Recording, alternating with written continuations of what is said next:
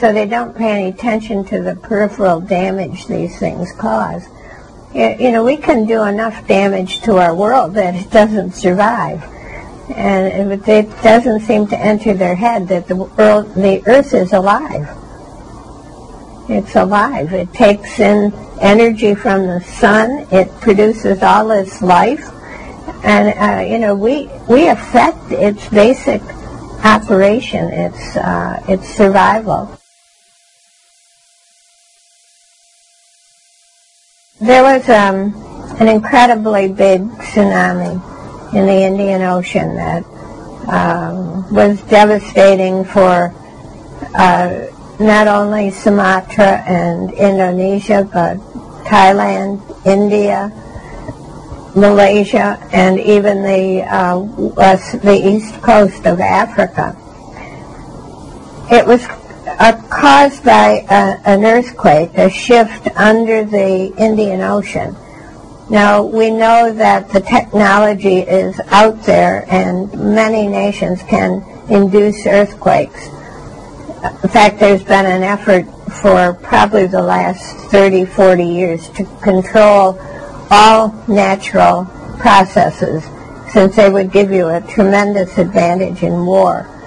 And the U.S. tried to do some weather modification, for example, during the war in Vietnam. And I think they called it Project Skyfire or something like that. And they were trying to control lightning and monsoon rains.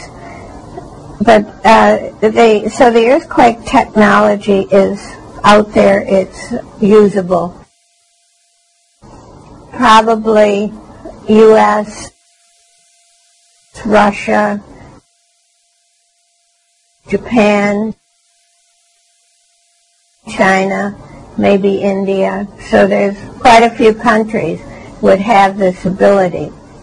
The earthquake was not the usual, and there's even a dispute over where the center was located. Australia claims it's about 350 miles south of where the United States says it was. And so there's not an agreement on the location of the epicenter.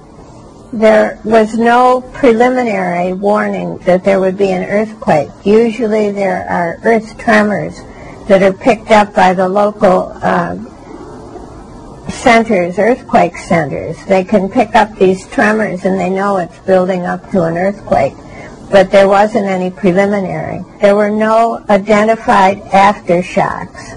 Now there were tremors after, but there was none that was large enough to be identified as an aftershock. The people, in fact, when they felt some of these tremors, they prepared for a second tidal wave, which never came. If you know anything about artificial earthquakes, such as we had with the nuclear weapon testing in Nevada, you know that there's the earthquake, say, is 9 or 8 on the Richter scale. If the after effect is 2 orders of magnitude down, so say 9 goes down to 7, it's an artificial earthquake. If it goes from 9 to 8, it's probably a natural earthquake, because the artificial ones seem to give an artificial push to the plates, and it's because it doesn't come from a rhythmic pulsing of the earth, then the aftershock falls to a much lower level, because it's artificial, I think, basically. So there was no aftershock and there was no preliminary. We know it can be formed artificially. There's dispute over where the center is. And of course there was a lot of going on with communication. Diego Garcia was warned and the people weren't warned. So things like that happened. I also found out that a ship run by SAIC Incorporated, which is a kind of governmental arm 80% of their work comes from the government. They're not traded publicly, so they're a company owned by the people who work in it. They were sounding for oil and gas under the Indian Ocean right near the epicenter at the time it occurred. So that was another joker put into the situation. The follow-up, the day after the large earthquake and tsunami, there was a galactic gamma ray hit the Earth's atmosphere. It was the largest one ever recorded, and it was quite extraordinary. Now, it came after the earthquake. However, these gamma rays are also connected with a gravity wave, which comes ahead of the gamma ray. And so if there was a large gravity wave along with this cosmic ray, it could have caused the earthquake. That is right now the favored scientific explanation, but nobody really has all the dots connected and can really lay out what happened. It certainly clearly was abnormal, and clearly they're looking for what caused it. The artificial creation of an earthquake could be done in several ways, but probably the one that would be most likely to be used has to do with a facility like HAARP. Now, HAARP, H-A-A-R-P, High Active Auroral Research Project, which the United States has set up in Gacona, Alaska, which is somewhere between Anchorage and Fairbanks, is a ionospheric heater.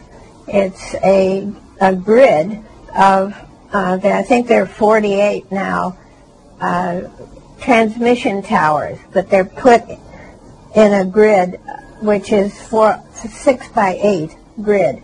So there's all these parallel transmission towers. They expect to have 150 when it's finished, but they do have 48 now, and it is operative.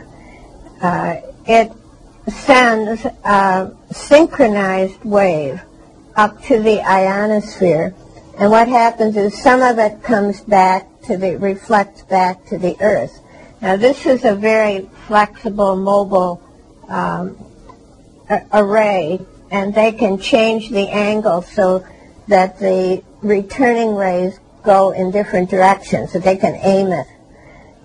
The returning waves are low and extra low frequency. They're the long wave radio waves. And these are rhythmic, and they can go through the center of the Earth, and they can, if there's an instability somewhere, they can jar it with a rhythmic wave and cause an earthquake. They're being used now for several purposes. One is they're calling it deep earth tomography. It's like a mapping of the inside of the Earth. They can, they've now located the core of the Earth. They found that you have a solid mantle, and then inside is a molten metal core, and then inside of that is another solid core. And so they're studying this, what's going on internally in the Earth itself. And they're looking for underground bunkers and for underground oil and gas supplies, that sort of thing. So much of their funding from Congress is coming for deep earth tomography. But it can also be used to be a direct wave weapon and cause earthquakes. And they could even cause an earthquake accidentally because they were looking